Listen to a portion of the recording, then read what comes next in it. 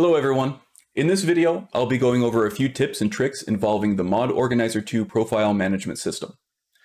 So let's say you've been playing on this profile for a while and you have this awesome level 50 character that you don't want to lose, but you see this amazing new mod on the Nexus that you just have to try out.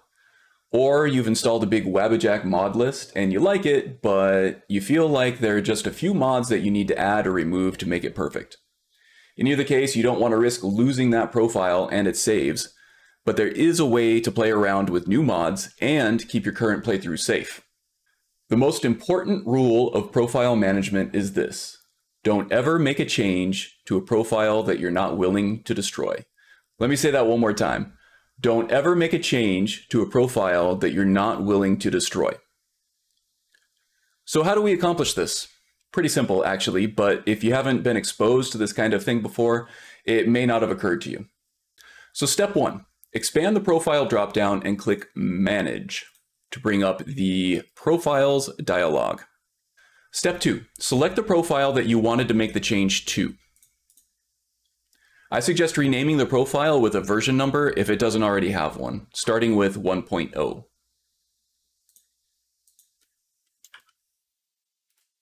I also highly recommend checking Use Profile-Specific Save Games and Use Profile-Specific Game INI files here. This will keep all profiles more separated so you can goof around on one without breaking the other. Once your original profile is properly versioned and selected, click the Copy button. Okay, step three. Now we just have to enter a name for our new copy. I recommend using a similar name with an incremented version number. So for this one, I'm going to put base 1.3 and then just click OK. Now we're just going to wait for the new profile to show up in the list. It might take a few minutes, depending on how many mods and how many saves were being managed under the original profile. But once we have it here, you can just click the Close button to close the Profiles dialog. Now step four. In the Profile dropdown, select the new copied profile and mod away. If something goes horribly wrong, just select the original profile from the dropdown and you're good to play away. So now it's time for some gotchas. The first one involves FNIS. So if you've added or removed any mods that require FNIS for custom animations, you'll likely have to rerun the FNIS tool, or characters in the game will be floating around in T-pose as such. This is easy enough to do. Simply run the FNIS patcher tool from MO2 while the new profile is active. We're going to click the button to update FNIS behavior, and we're going to wait for that to finish. And then once that's done, you can just click the exit button, and this should clear up any T-posing issues that you have in the game. As we can see, they are now fixed. Now, keep in mind, you'll also need to rerun the FNIS tool if and when you switch to another profile using different FNIS animation mods. The second gotcha on the list is generated data.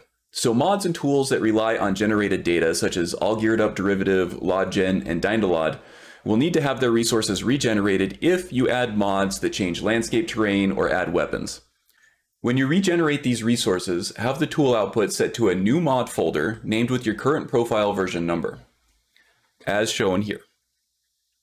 And once that mod is regenerated, all you need to do is come back to MO2, grab the new mod, and drag it right up underneath the original one. And then you just want to activate that new mod, deactivate the old one, and that should be it. You should be good to go. Now these changes will follow the profile system, so once you set it, you can forget it. Every time you switch profiles now, the correct resources will be loaded for that profile. And that's it. If this helped with your game plan for MO2, please leave a like and subscribe for more tips and tricks. If you have any questions, or if you want to point out something that I missed or got wrong, please leave me a comment below.